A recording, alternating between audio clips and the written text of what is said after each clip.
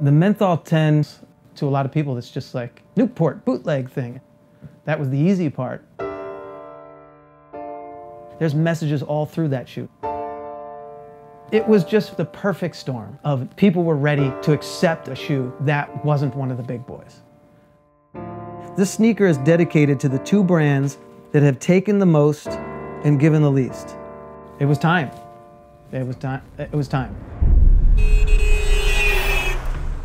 Here was this big company and their lawyers just drilling down on me. And they thought it was a global conspiracy. It was outrageous. What do you got? We want to know how many. We want proof. We think that there's 10 or 20 or 40,000 of these. Yeah, kind of got bullied. It cost a hell of a lot of money.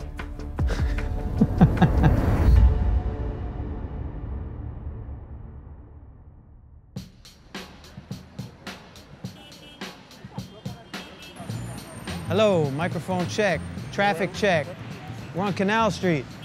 This is sort of the heart of the visual bootleg area of New York.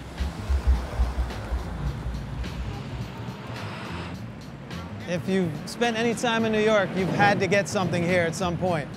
Either if it's a foam mattress for your hurting granny's back or whether it's for your art school project. My name's Ari Forman. Some people in Philly call me Ori. I'm a designer, graphic designer, and started working in the music industry doing logos, album covers, and the last 19 years of my life has been experiential marketing. It's events, tours, pop-up stores, so it's the experience of marketing. We're looking at my dungeon.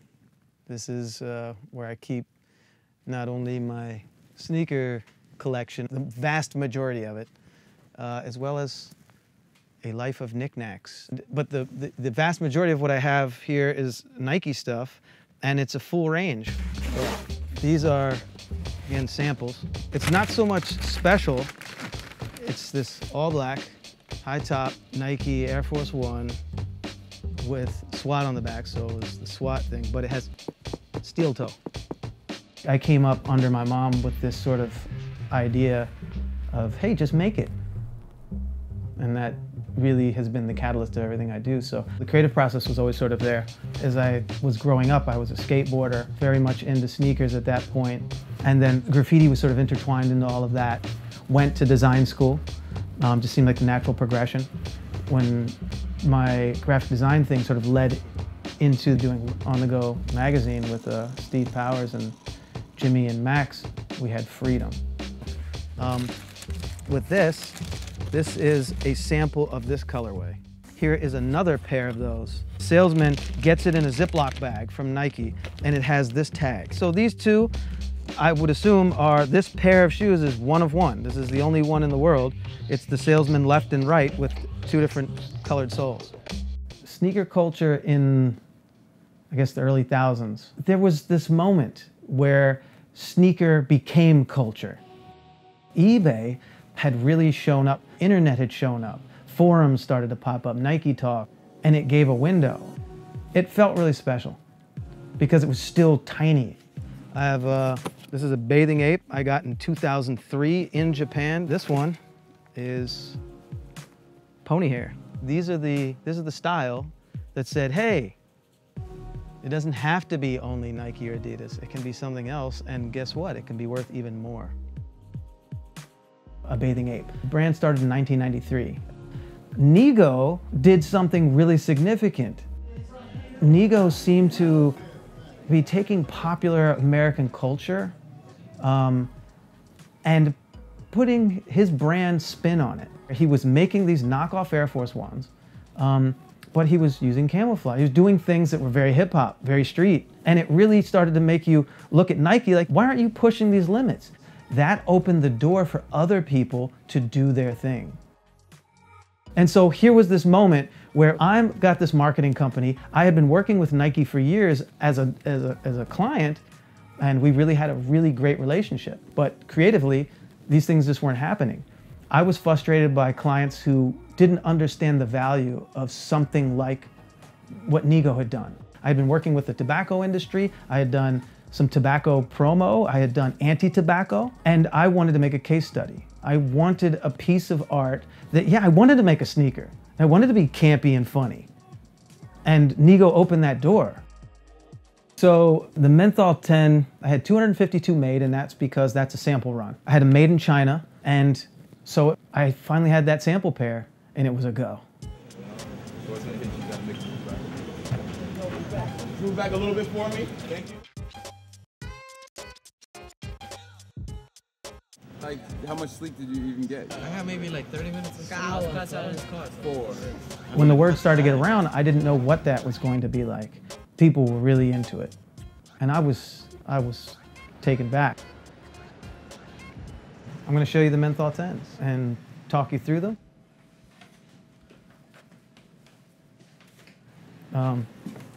So I like your classy Dwayne Reed bag. This is a very New York thing if you don't know New York. So this is in good shape. Sometimes I see boxes out there, they're just beat.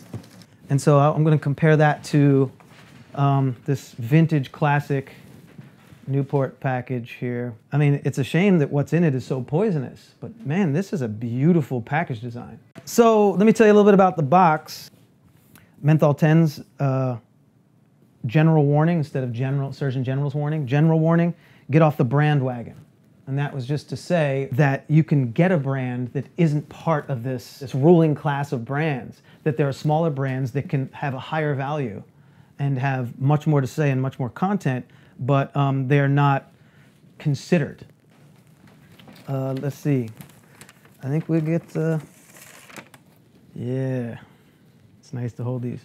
It's, you know, the obvious parallels to the brand. We've got the green for the green in the ads, but this sort of aquamarine, turquoisey kind of feeling goes back to the old days. Patent leather, flat leather. This is a printed, so it's all there. And you know, in the classic Air Force One silhouette, on the front tip of the Air Force One, it has little stars. And maybe some people notice that or not. This one has little money signs. For me, it was all about the detail. Everything about this had to have a purpose. So this insole, which is custom, is the part that looks like the filter, the cigarette filter. Inside this shoe, see that tag? This is sort of like the manufacturing tag. This sneaker is dedicated to the two brands that have taken the most and given the least. Thanks for the motivation. Now it's our turn. And that was really to say that, like, we had been working with them in different capacities and different brands and had worked specifically on some footwear. And we were saying that bigger and better things could be done, and we're going to stand for that. If it means that we lose your love, you know, we've got to tell you what's on our minds. A lot of people came up to me saying that I was glorifying cigarettes. And yes, to a degree I am. But how else do you deliver a Trojan horse? You don't show up as the enemy. And I love Newport, but I despise cigarettes. And so this was a perfect Trojan horse to create that dialogue. For me, a family that was drug addicted, pills, alcohol, you know, caffeine, all kinds of things.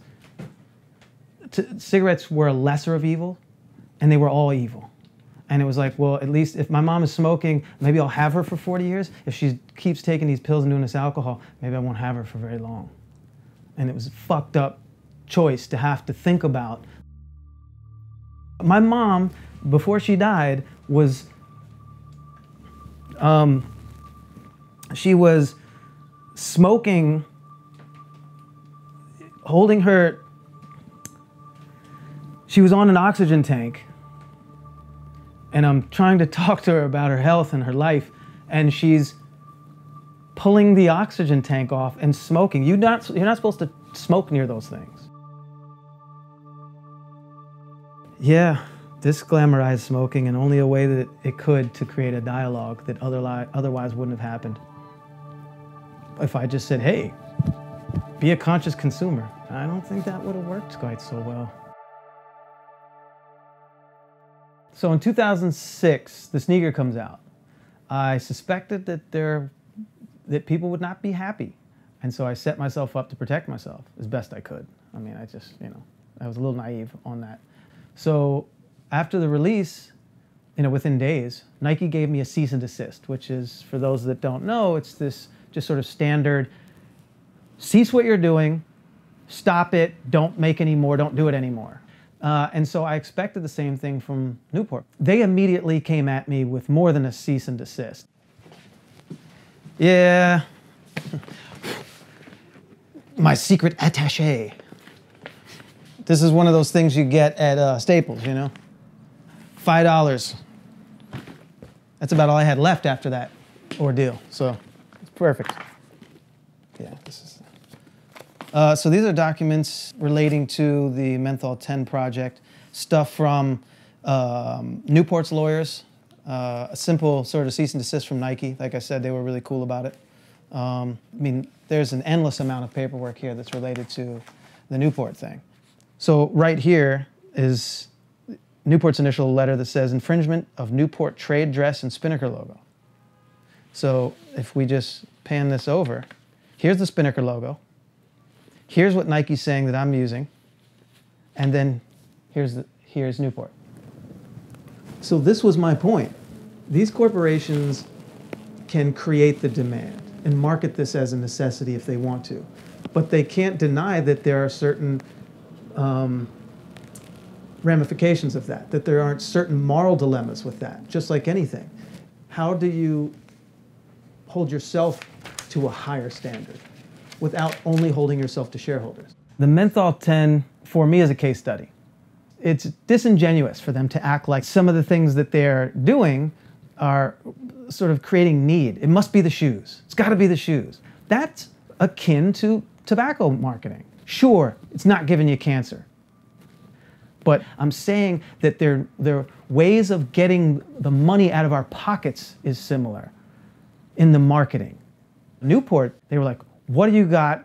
We want to see all documents. We want to see where that was manufactured. We want to know how many. We want proof. We don't believe you. We think that there's 10 or 20 or 40,000 of these. At this point, we're in an argument, or I'm just being beaten up. I'm basically been tied. I've got the light on my eyes, and where were you the night of the 27th? And they're just slapping me around. So what was the settlement? Can't use it, can't own a digital picture of it, can't profit from it, can't talk about it, can't do anything, essentially.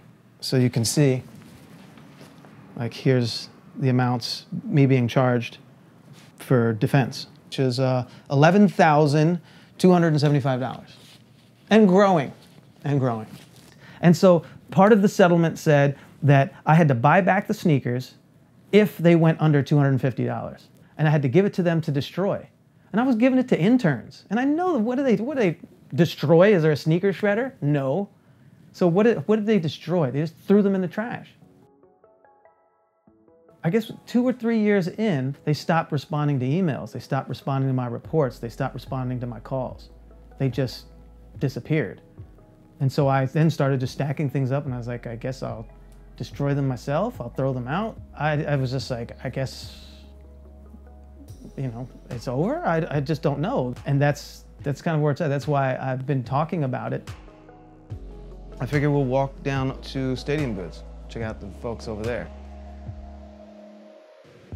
My sneaker it's more of a forced collaboration, that just wouldn't have happened. Sometimes you really just have to do something different and put it in a negative context in order to drive a very positive conversation. Yeah, I think this is an example of when the brand is open to their sort of iconic silhouettes and shapes and designs being torn apart, reconstructed in a way, really changed, and this almost looks like a deconstructed bootleg in a way, in a positive way. It's fantastic. To me, is really important about a brand relaxing and allowing things to happen. I am concerned to talk about it. People could take it as a warning. Don't play with tobacco in any sort of way. Legally, illegally, it doesn't really pay off any way that you look at it. Looking back on it, I would do it again. I would, a little differently. I'd put a little more protection in place and stuff, but I think even more so, I would have I would do it even more intensely. Knowing the type of dialogue it can create, I would do it again in a heartbeat, and who says I'm not?